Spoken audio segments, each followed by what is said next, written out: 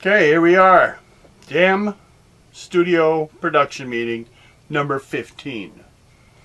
Now, what do we got this time? Oh, a little more detail.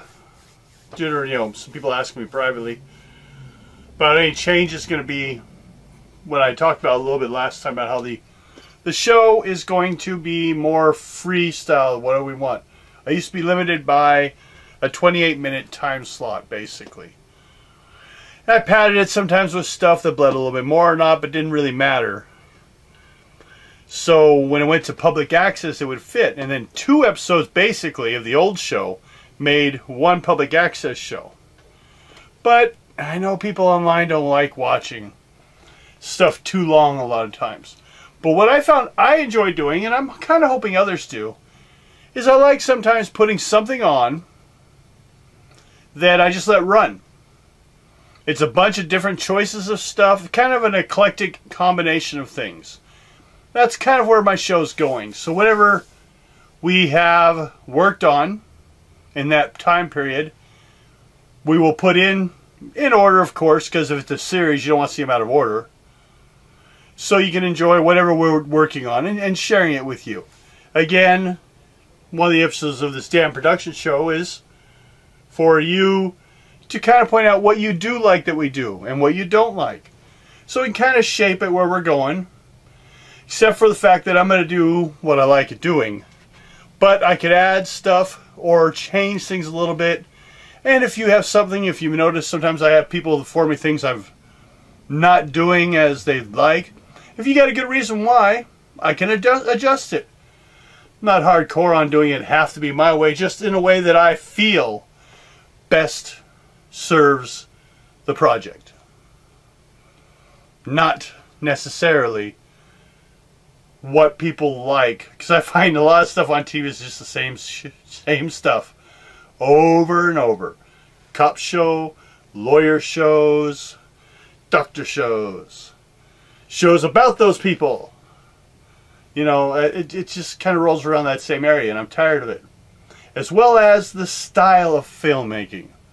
Especially on TV, there's a certain angle and way it works based upon commercials. So, I'm not limited by those things anymore. Never really was because I was on public access to begin with. I never got into the paid field much. I did little freelance things here and there. Did some stuff with some independent filmmakers in Seattle. But mostly I've been, well, I like to call it punk style on it all. So for the most part, it's going to change however damn well I want. But it's going to be more, I'm going to try to keep things short somewhat. Or if I have a longer sample, I may cut it in half like I'm going to do with the comic book game. When I'm showing the episodes from that, I may cut them in half later on. So you get half here, some other stuff. There'll be the mystery, damn weird, moments in history, and then whatever else I'm working on. At least one other thing every time. And then the standard, I like the transition where some joy. I think that comes from my enjoyment of Monty Python. I like to see something to flow from one to the other. Doesn't actually have to be related, but it creates the feel of a conglomerated whole, and I like that. I'm a tribal-minded person. I think that's what punk is a return to the tribal parts of our people. In my case, you could say white, but when it comes down to it, there is only one goddamn race. Check out my video on racism if you don't understand that. There's one. Now, production show. Finished the racing one, as I mentioned last time, and created this time is the line runner. Different from last time with the obstacles. This one, you kind of like a sideways, much more like the old Mario thing, where you're looking at them almost two-dimensionally sideways, and they run and they jump, and you try to collect coins, and you try not to fall on mines. There's basically a kind of simple layout to it, but I decided I wanted to make it look more like it was in a dungeon or underground.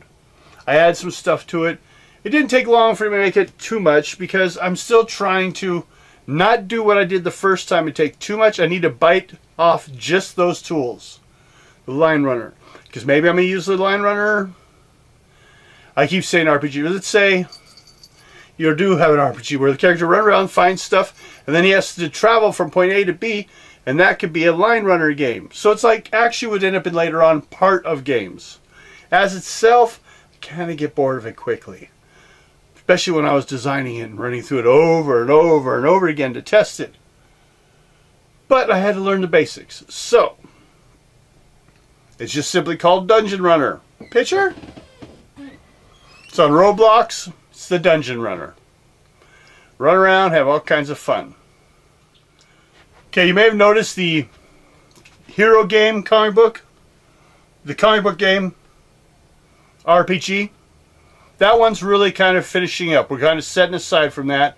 We actually started putting together a Facebook page for the live RPG game, the Tunnels of Trolls. We're going to do it's TNT. It's the ampersand, T live game at RealDamnStudio.com. It's a Facebook page. So go check it out. What we're going to do is put on there the characters so you can see them, as well as connections to the episodes so you can stay caught up. We might even throw some episodes in between where we kind of summarize things down in case you missed stuff and don't have to watch 12 hours to just get caught up. We're going to put all that there, as well as I said, update to the characters. When characters die, we'll put a little, notice there about them. But it gets a chance to see what we're doing, for the players to see what they're doing, and they have fun with this. Because as much as doing this live RPG, the tools are there through YouTube. The players, and as well as me, the Game Master, has to get ready to the system. Basically, I've got to see it kind of like my old live shows. Things have to keep moving. I can't let people sit too long and too confused, or I can't sit there and have to go back and look through books. I need to have everything ready and for it to flow and move. Because most importantly is to serve the story and the adventure. It's a game. It's not a simulation of life if you were in the fantasy age. I understand that's what some people would like. Others of us would like to just play a game. An advanced version of Monopoly with role-playing. Whatever the style of thing is, that's what we're going to be working towards. So, and we don't know. There's some tools they have where people can have a chance maybe to step in as NPCs or to comment. There's ways we can supposedly make money off this. I doubt that. Maybe even the companies, because there's no others doing Tunnels of Trolls live, will want to send stuff to. But there's not much of a company really. It's just kind of a smaller thing. But that's kind of what I like about it. So, this is what the little niche market I felt like playing in, based on what I enjoy. So, and hopefully you'll enjoy it as we build more on that. And we also, remember, check out the Roblox Dungeon Runner over there. And we're going to be doing a walkthrough for that, which isn't much, except for to say, hey, here's the game we made. Like I said, it's the process. We mentioned the game here. We put the game together and we put it out. And then we create something that goes with it. It's just the steps to it. Just keep me fresh from what I learned in school, but didn't have much of a chance to apply. So, you continue to have a great time and enjoy our work, hopefully. And we'll see you later. Bye-bye.